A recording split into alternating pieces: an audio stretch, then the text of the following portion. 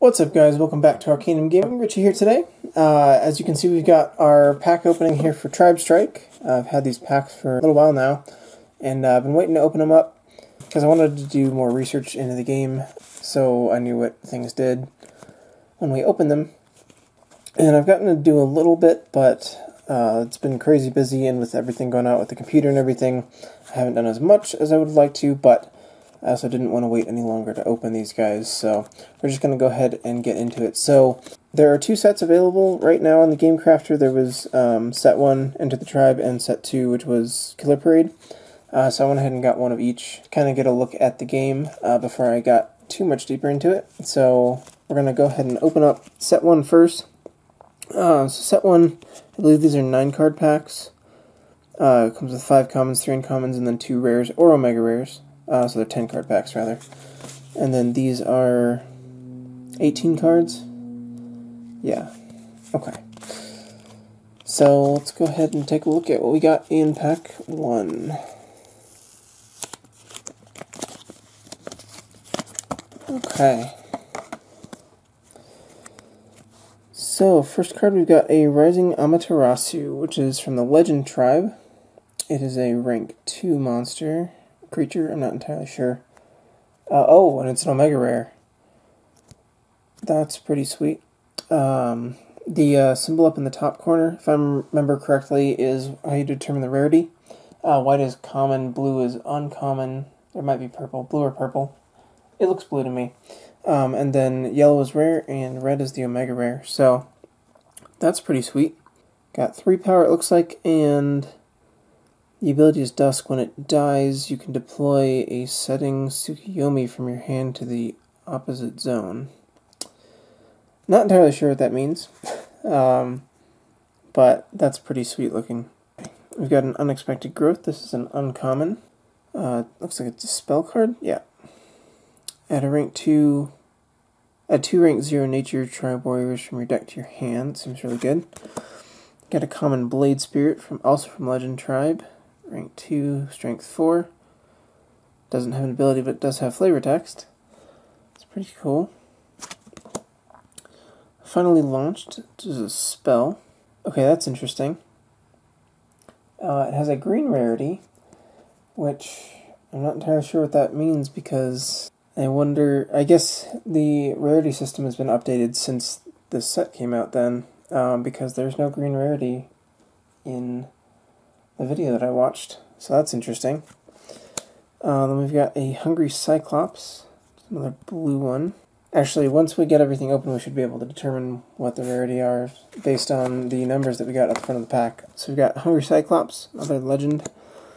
Got a Fortune, which is another spell. Both players draw 2. Seems good. Dreamy Castle. This is a fortress. This is like the, I forget what he called the player's persona, I guess. Your life total and everything. Beginning of your turn, you can discard a spell to gain 2 health. That seems pretty good. We got a Necromancy. Add a warrior from your crypt to your hand, so that's the discard pile.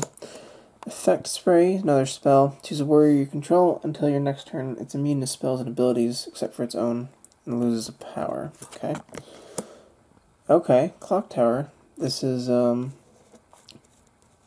omega rare, I think. It's got the red border, like this one did. 15 health, so it's a fortress. You get 4 actions on your turns. Actions, I believe, that's how you play things, if I remember correctly. So I'm assuming that you normally have like 3. Not positive, I don't remember. It's been a while since I looked at the videos, but it seems good. And then we've got a Titanic Land Shell from the Nature Tribe. It's a giant tortoise. This warrior counts as 2 warriors. Interesting. Okay. Okay, so I went ahead and sorted everything out so we can try and figure out what's going on here with the rarities. So the most cards that we got, I believe, are the white ones. We got 5 of them, so those are definitely the commons, like we thought. 3 uncommons. We had the 3 blue, so those are the uncommons that we thought they were. And then it says 2 rares or omega rares. We got 2 red cards and 1 green card. So we actually got 11 cards in the pack instead of 10. So that's really interesting. I'm a little bit confused by that, but we'll take it, I guess. Alright, and moving on to pack number 2. So in Killer Parade we get 8 commons, 5 uncommons, 3 rares or mega rares, and 2 promo rares. Promo rares. I wonder if that's what the green one was that we got in the last pack then. I guess we'll find out. Let's take a look in here. Alright. So it looks like the first card we have is Popstar, which is actually on the pack art. That's pretty cool. And it is a rare. Duet, you can control 2 spell runes at a time. When it dies, destroy a spell rune you control. Big Pop Tribe, okay. We've got Twisted Fortune, another Big Pop Tribe. Funamander's Gift, interesting. Just a Barrel, it's interesting, it's got 3 shield. Huh, it's a spell rune, okay. When it's destroyed with 0 durability, then draw 3 cards. Okay. Power Up Pill, it's another spell rune. Takes 2 actions to play. Choose a warrior. Till the spell rune ends, the chosen warrior gains 1 power. Okay. Toxic Locust, Nature Tribe. It's got 0 power. When he dies, your opponent discards the top card of their deck, takes a damage if the discarded card was a spell. Interesting. Seems good. We've got Beardo,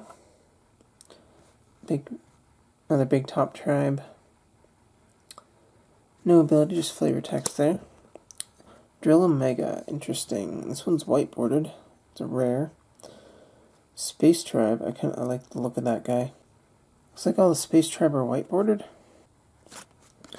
We've got Quantumere, a Belit Mark III. Okay. I wonder if that's what this guy is up here on the first pack. This must be the third version of it, the Space Tribe. Got a Battery Cannon spell rune. Oh, this card's upside down. The rest of the cards in the pack are upside down. That's interesting. So we got Fairy Dragon. Can't be killed during your turn. Interesting. Ice Cream Prison spell rune. Roly-Poly. Living Cyclone. Got a Plasma Orb. It's another one of those green cards. And Dueling Dragons. Let me sort these out real quick and then we'll figure out what's what in this set. Okay, so white is definitely the common, like we thought. Just double checking, and then we've got the uncommons, which on these packs it actually looks more purple than blue. Although on the camera it looks more blue to me. Then we've got 3 rares, which are the yellow cards. So yellow is definitely regular rare, red is omega rare, and then the green are the promos. So it looks like we got some really good stuff in the first set then. We got 2 omega rares, which is kind of crazy. And then we got that promo, which was weird that didn't say that on the pack, but that's still pretty cool. So all in all, we ended up with 3 regular rares, 2 omega rares, and 3 promos, which all look pretty sweet. I really like this clock tower.